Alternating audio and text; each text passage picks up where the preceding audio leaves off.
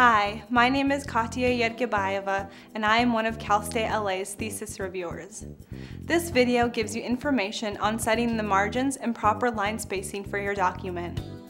Keep in mind that word processing programs vary from version to version, and yours may be quite different from what we're showing here. It is critical that you establish the proper settings for the typeface, margins, and line spacing before you begin to write your thesis. Changing typeface, margins, and line spacing after you have completed major sections of your thesis often throws off these elements in adjacent sections of your document. This can lead to a significant time commitment to identify and correct those unintended changes. The thesis or project is double-spaced with a 12-point size typeface in black ink only. Be sure to choose a legible typeface like Times New Roman, Arial, or Courier.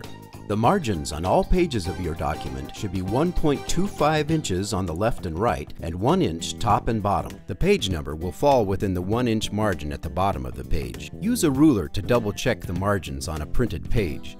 Set the footer to 0.5 inches. The page numbers will be set within the footer. Set line spacing to double space. Your thesis should be double-spaced throughout, with the optional exceptions of footnotes, endnotes, and appendices, which can be single-spaced. Also, in the case of tables, where it is visually more appropriate to use single spacing, and in long tables where you are trying to save page space.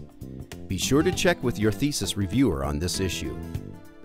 University guidelines are pretty strict and should be followed as closely as possible.